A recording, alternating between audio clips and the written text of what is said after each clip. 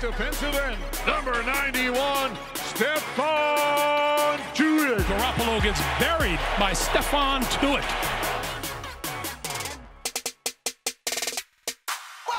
Stephon Tuitt sacks Garoppolo. Stephon Tuitt is so quick and so good with his hands.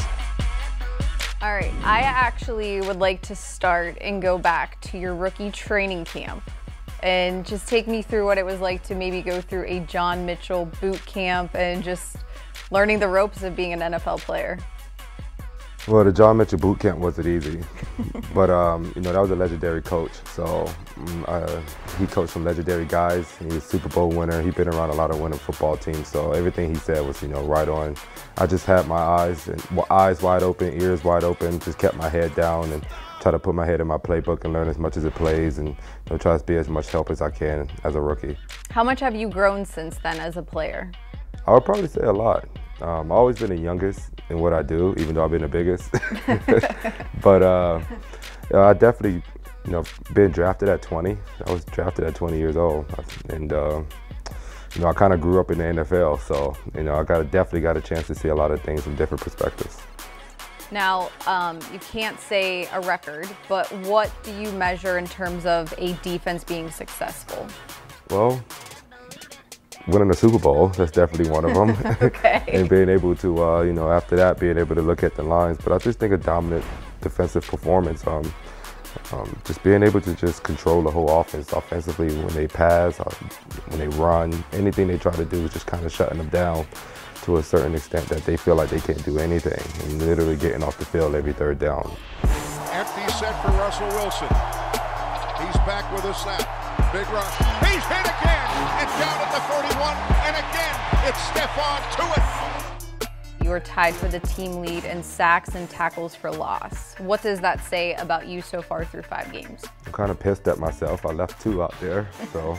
You want that number to be higher. Yeah. They're not in chase mode no more. They tied up with me, but you know, I'm surrounded by great football players.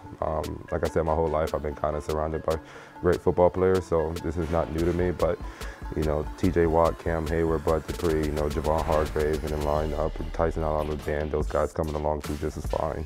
You know, Bush in the back. You know, my role when I go into a game is just to create as much chaos and, you know, disruption as possible. And I've always been doing that since I've been here. So it's nice to get a little acknowledgement from it, but I really don't care. I want to get some wins. I'll probably be better. I know the past few years, getting to the quarterback wasn't a problem, creating that pressure in terms of sacks and whatnot. With the interceptions, though, you guys are 3rd in the entire league in interceptions so far. Does that mean you guys are maybe taking that next step of the splash plays and what you have been working at? I remember saying that to you, I think, earlier this year in training camp. Yeah, that's basically what we really needed to do to try to, you know, take that next step that I know that we could get to, and I think we got a lot of guys that's doing that. You know, especially when I found some guys to be able to do that, and some guys that also been here that been on the team and been in the system for a while. And I think the pressure and it's creating that, you know, that time in between quarterback and receiver, and the DBs are in the right places at the right time. I know, following from what their coaches are teaching them and what they're practicing. You see it coming along. You mentioned Javon Hargrave. How underrated is he?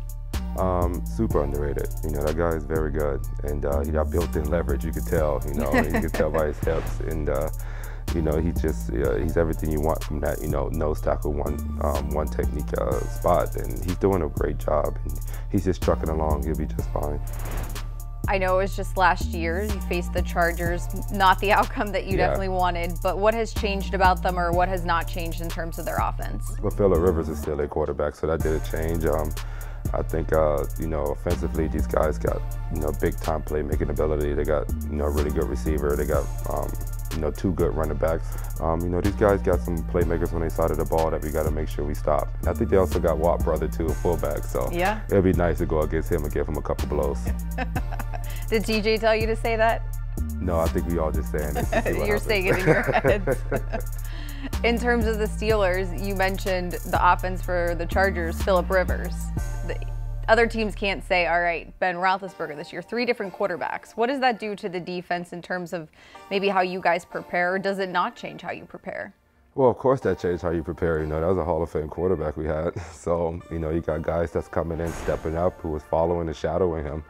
You know, Mason is doing a good job, you know, especially getting his feet wet, getting thrown in the fire. I thought he was doing a pretty good job. You know, he got that big hit this past game, but I think he's going to bounce back from that. I think Doug, I think, who came in after him, did a great job, you know, just trying to get the ball out and, you know, taking those chances that we needed at the game. So I'm very confident in the quarterbacks we have. I think we even got a former first-round draft pick quarterback who could have an opportunity too. It all depends how they do it over there, how they handle it. But I think, you know, I think our offensive coordinator got some, you know, he's a good coach and he get those guys prepared.